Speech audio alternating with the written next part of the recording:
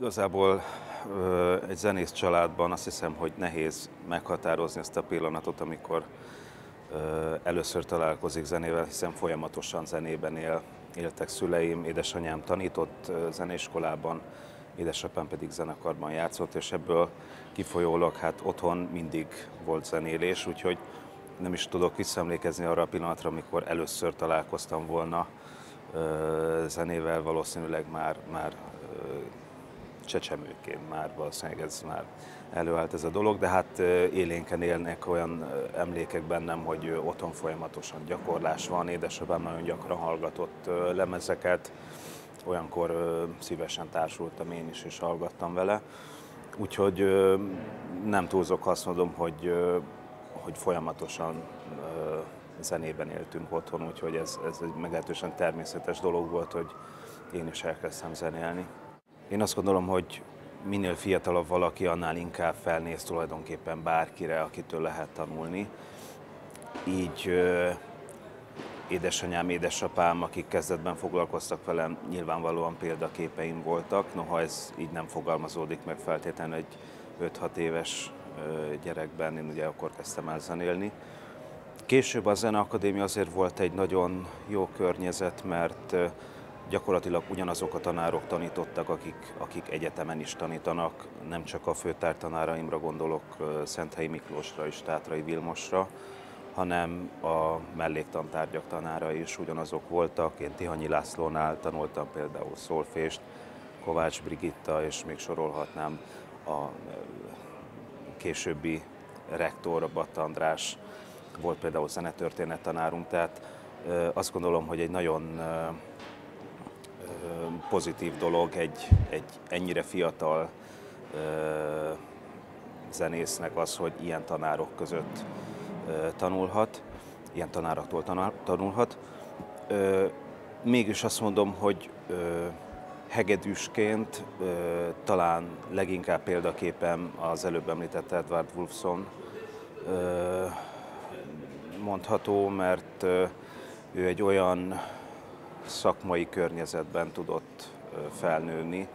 Ugye ő rigai születésű, ugye akkor az még Szovjetunió volt, és olyan tradíciókkal rendelkező iskolában tudott hegedűt tanulni, amiből a legnagyobb hegedűsök, a 20. század legnagyobb hegedűsei kerültek ki.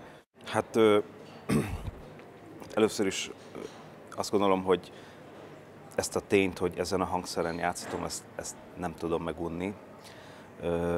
Ez egy olyan unikum, hogy tulajdonképpen műtárgy áll abból a szempontból rendelkezésemre, hogy ezen koncertezhetek, hogy ezen gyakorolhatok otthon, hogy ez akármennyire részemmé vált, mégsem egy szokványos dolog. Ennek a története tulajdonképpen viszonylag egyszerű, bár azt gondolom, hogy viszonylag gyakran lehet ilyen hangszerekkel találkozni, akár nagy zenekarok külföldön, Nyugat-Európában vagy Amerikában nagy zenekarok rendelkeznek nagyon komoly kollekciókkal, sok szólista játszik ilyen hangszereken, ilyen kaliberű hangszereken, mégis megtalálni annak a módját, hogy egy földi halandó, pláne a pálya elején lévő művész egy ilyen hangszerhez hozzájuthasson, az mégis egy komoly nehézség. Éppen ezért nagy szerencsém volt az, hogy a Chicagói Stradivari Alapítvánnyal nagyon jó kapcsolatba kerültem. Ez körülbelül a 2002-2003 körüli időszak. És ez az alapítvány már akkor 20 éve azzal a nagyon nemes céllal működött, hogy fiatal zenészeket segítettek hozzájutni ilyen kaliberű hangszerekhez, ugyanis hát én azt gondolom, hogy még egy nagy karrier rendelkező művész is nehezen engedheti meg magának, hogy egy ilyen hangszert megvásároljon, tehát mindenképpen szüksége van szponzorokra, támogatókra, akik rendelkezésre tudják bocsátani ezeket a hangszereket.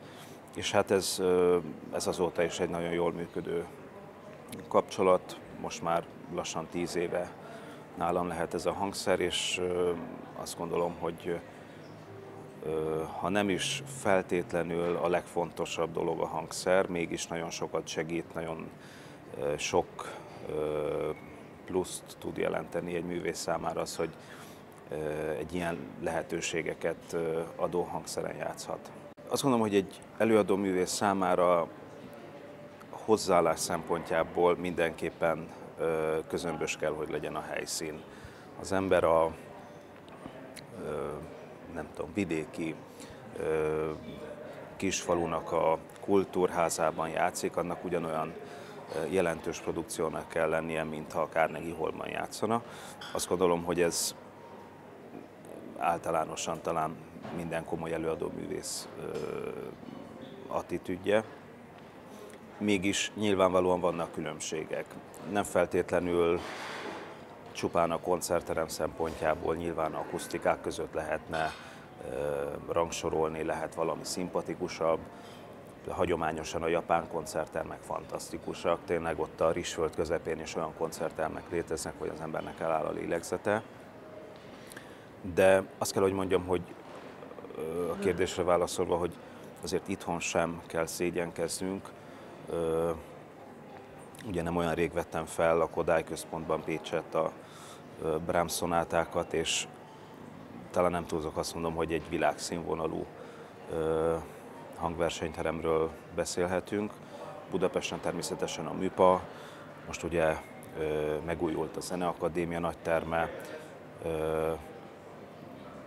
és hát számos kisebb, nagyobb helyszín most már rendelkezésre áll. Koncertezés szempontjából említhetném a BMC-t például, ami szintén egy nem olyan régen megnyílt koncerthelyszín, ráadásul fantasztikus stúdió technikával is rendelkeznek, stúdiókkal. De hát ugye nem sokára megnyílik a Vigadó is, ami szintén egy nagy múltú koncerthelyszín. De hát olyan helyszínek is nagyon szimpatikusak, mint például a Bartókház, ahol ugyan akusztikailag nem mondhatnám azt, hogy kifejezetten ideális, olyan nagyon kis belmagassággal rendelkezik, de mégis egy olyan hangulatos, egy olyan közönséggel rendelkező koncerthelyszín, ahova az ember szívesen visszatér.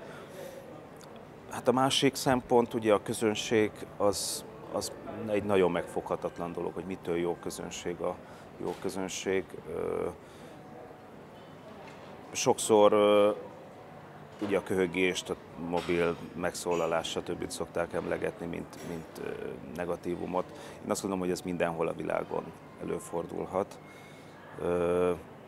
Ezzel együtt lehet élni, én azt gondolom, és azt gondolom, hogy a magyar közönség azért rendelkezik olyan koncertmúlttal, olyan előadó művészek játszottak itthon, ugye nem utolsó sorban a régi világból, ugye nagyon sok Oroszországból itt járt művész látogatott el a Zeneakadémiára, ugye legnagyobb neveket említhetném, Rostropovics, Richter koncertjei, azok legendásak voltak. Tehát mégis azt gondolom, hogy az itthoni közönség egy hozzáértő közönség, még akkor is, hogyha néha nem feltétlenül tapintható ez. Én azt gondolom, hogy mégis főleg a zeneakadémiai koncerteket emelném ki, ahova szerintem egy kifejezetten hozzáértő közönség jelenik meg.